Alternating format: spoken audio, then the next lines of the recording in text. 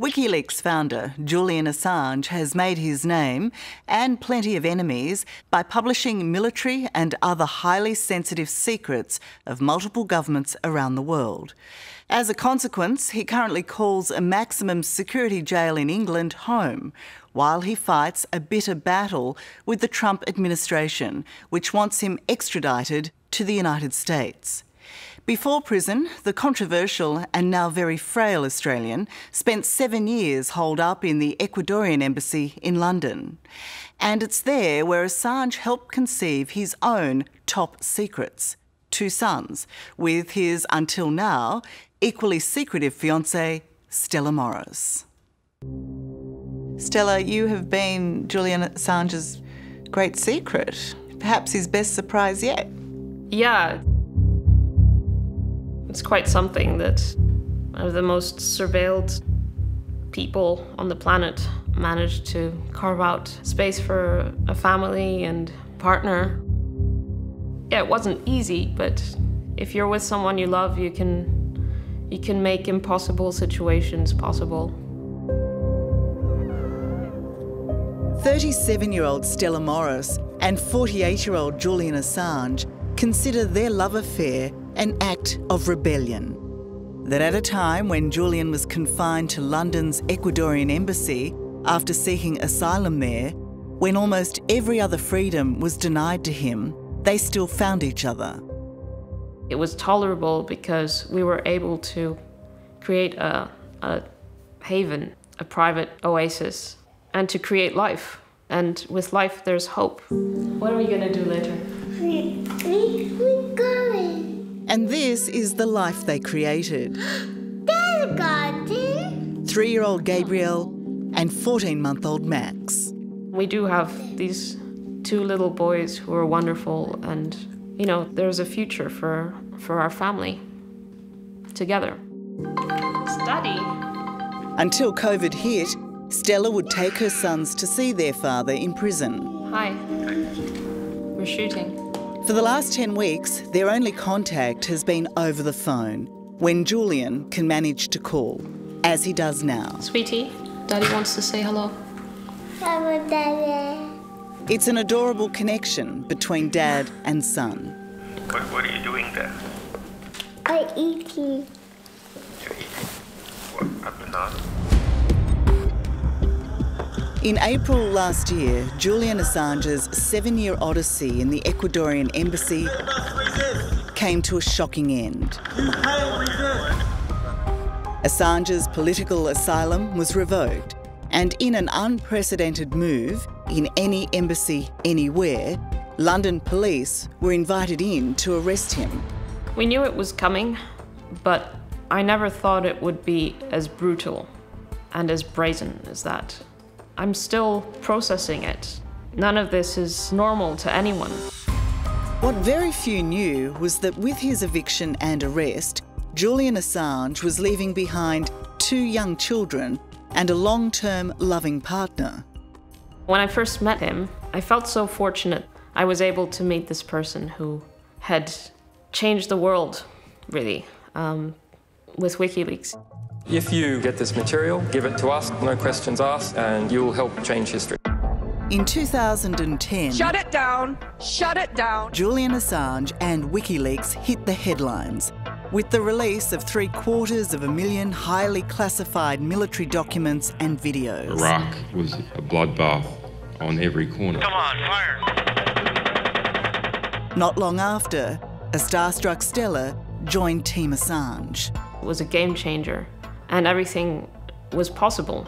Stella was an accomplished legal researcher, earning her credentials with the UN. The long struggle for justice for me and others continues. A year later, Assange sought and was granted political asylum in London's Ecuadorian Embassy. He could have visitors, but would be arrested if he stepped onto the streets. My work will not be cowed. It was perhaps an unlikely love nest, but by 2015, Julian and Stella were in love, and by 2017, they were secretly engaged. What tipped you from friendship to lovers? We grew closer, and became friends and watched movies together, and I just loved spending time with him. It was very romantic and cautious and very sweet. If you could choose who you love and how you love, is this a choice you would have made? Yes. Would I change anything? Yes, of course. We would have the freedoms that everyone else has, the romantic dinners in a restaurant and strolling by the beach. But you can still have a lot of that in a tiny room in the embassy. It's romantic anyway. Who is this beautiful baby? Max. No, it's you. Gabriel is blissfully unaware of the dire predicament of his father. Assange is being held in a maximum security prison in London, fighting extradition to the US. If he loses and is convicted of the 17 espionage charges brought against him, he could be sentenced to 175 years in jail. Papa, a notebook. Daddy and you and Gabe. It must have been a huge decision to bring children into this risky, scary existence. Yeah, but, love conquers all. And to begin with, it was, it would be wonderful to start a family. But obviously, we can't have that. But then we thought, actually, you know what? We should start a family because it made sense. We loved each other and we wanted to start a family. And all these other circumstances would change, but that was a certainty. So I got pregnant and we were over the moon.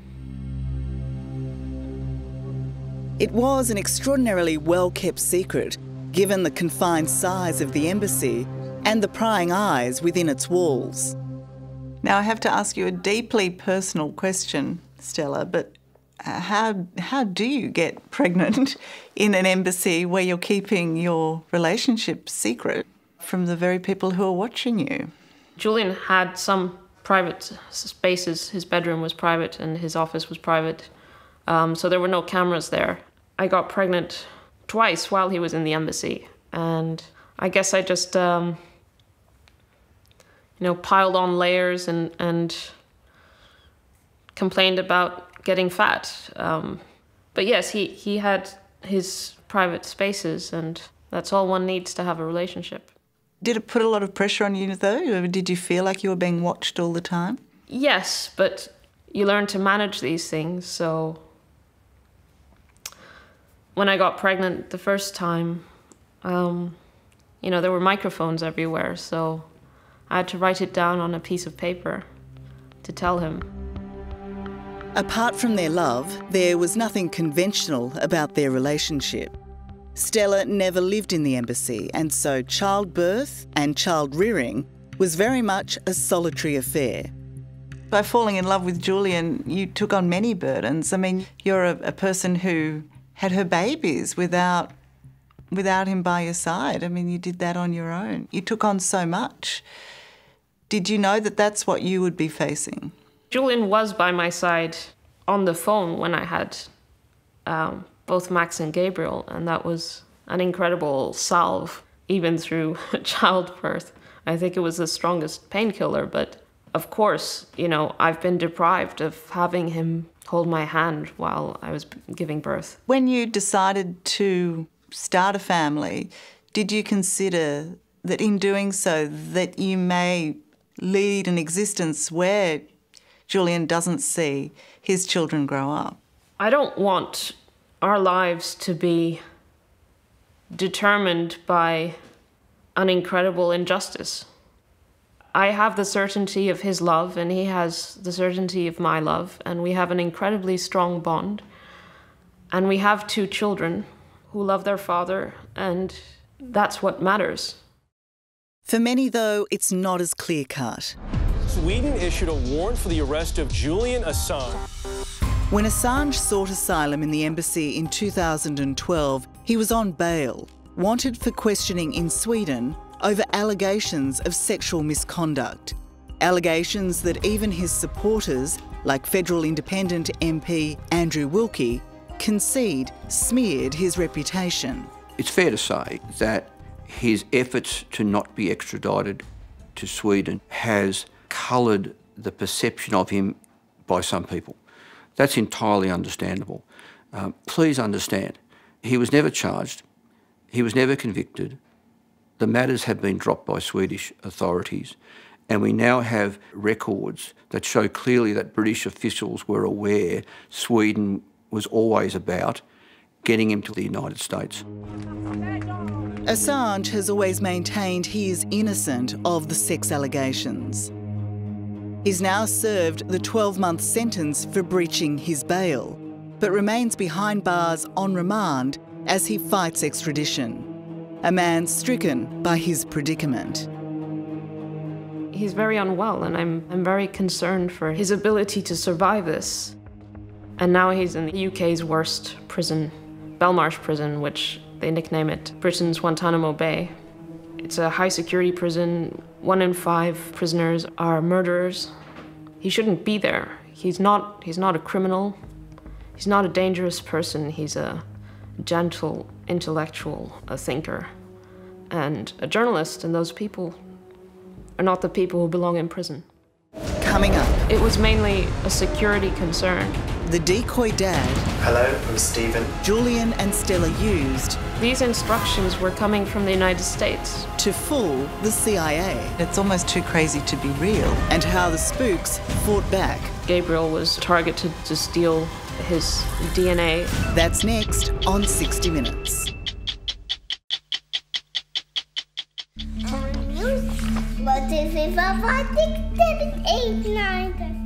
Stella Moris is a woman in love. Look! What is that? A bird. It's a kookaburra. With her 2 young children, Gabriel and Max, and their father, Wikileaks founder Julian Assange, behind bars in an East London maximum security jail as he fights extradition to the US. The isolation made even more chronic by the COVID pandemic. Hi, Julian. We're doing a story time. I saw him on the Sunday before lockdown started, and we've been able to speak every day, but I'm very worried. If you're separated from your family and you're alone in a room, a tiny, dark room, for 23 hours a day, with no control over your surroundings, I think people can imagine what that's like. I think most people would say that they'd probably go mad in that situation. Is that what you fear? Well, I think any person would get very severely depressed, and he is very depressed. But we just got the package yesterday, so... This is a desperate plea to help Julian, made by a woman loath to expose herself or her children to the public. For the last 5 years, her love affair with Julian has been a secret born out of fear.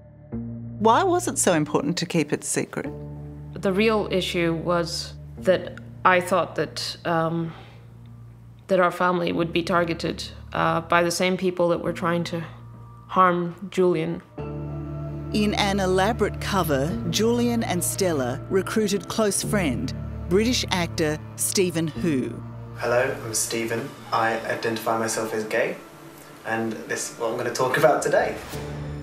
In what might be considered his most important role yet, Stephen played the part of doting dad on his many visits to Julian in the embassy. But the child he carried with him was baby Gabriel, and Julian, not Stephen, was his father. It was mainly a security concern, and that's why we went to extreme measures of trying to not expose my pregnancy, bringing in Gabriel to the embassy with a friend who would pose as the father, just so that Julian would be able to see his son regularly. You don't take these steps lightly. You only do this if you think that there's a very serious security risk. To hide that she was the baby's mother, Stella would arrive and leave the embassy separately to Stephen. Even so, security staff were dubious. To unmask the suspected ruse, They investigated Stephen and put together a dossier of their findings. They also concocted what Stella considers a reprehensible plan. Our eldest, Gabriel, was targeted by the security company in the embassy. They had instructions to steal his DNA in order to establish that Julian was the father in a bid to hurt Julian. Whistleblowers from the embassy's security firm warned Stella they'd been ordered to steal Gabriel's DNA by collecting his nappy and dummy. They came forward and they spoke to our lawyers and they exposed what had been going on there because they had played a part in it. And they said that what their boss had been telling them is that they were working for the CIA and that those instructions about getting Gabriel's DNA, that was coming from the other side of the Atlantic. These instructions were coming from the United States. This guy's a traitor. Sleazeball named Julian Assange. I think Assange should be assassinated, actually. But the pursuit and persecution of Julian Assange got even dirtier, according to Stella. Cameras recorded both video and audio of the allegation is the CIA was spying on Assange while he was in the embassy, an accusation that is currently before the Spanish High Court. It's heard that recordings of Assange's privileged conversations with his lawyers,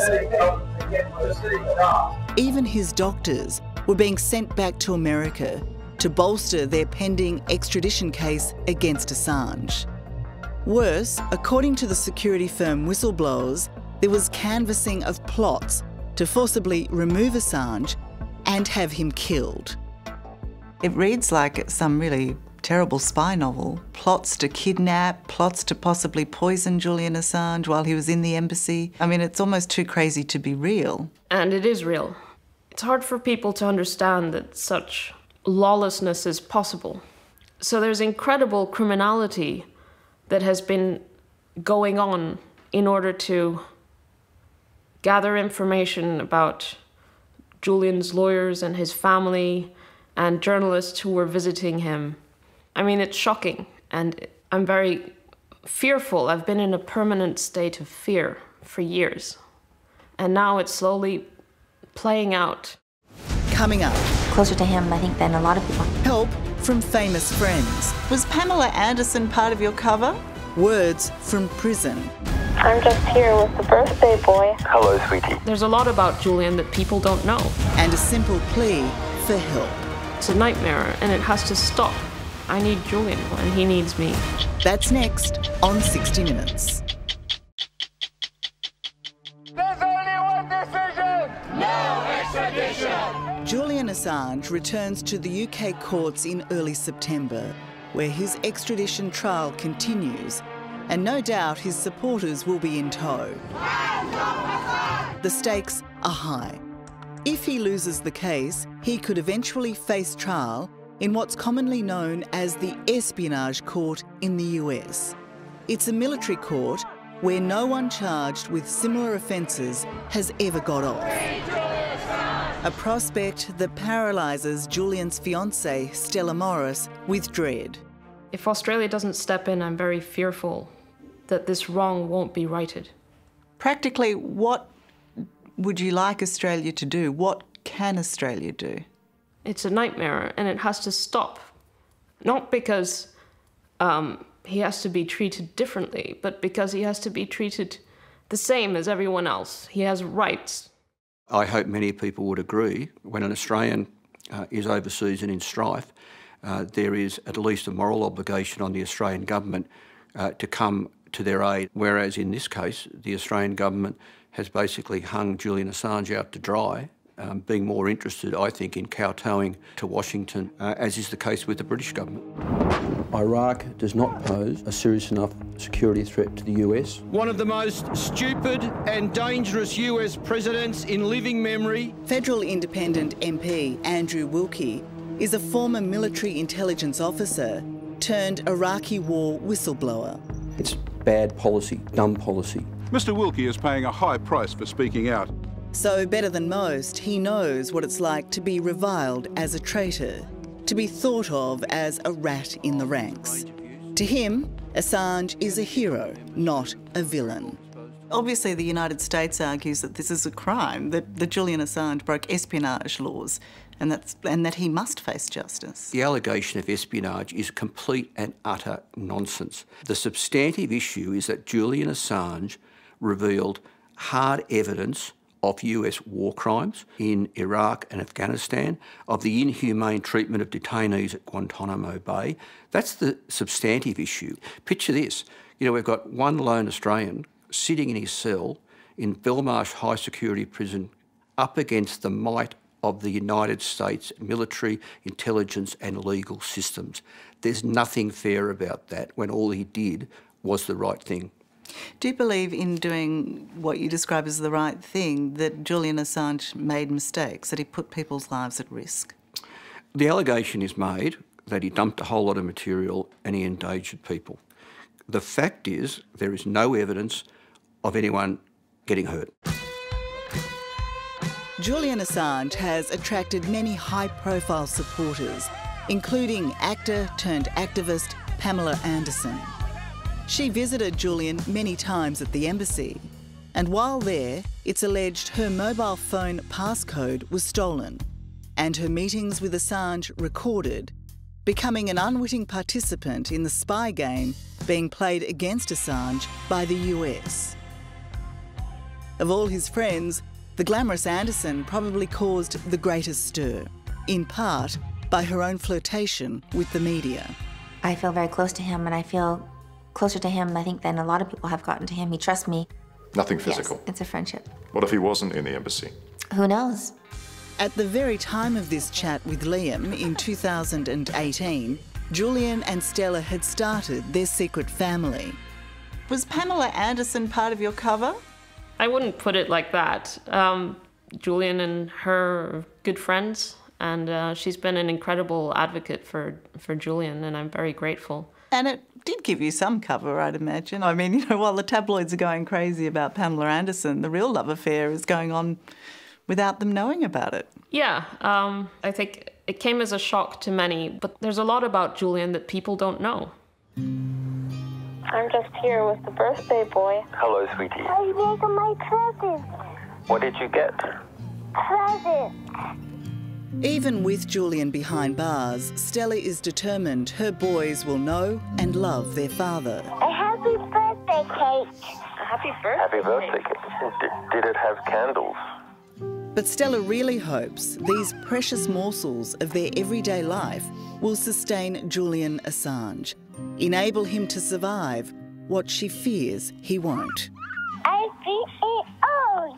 3 years old. You're becoming a big boy.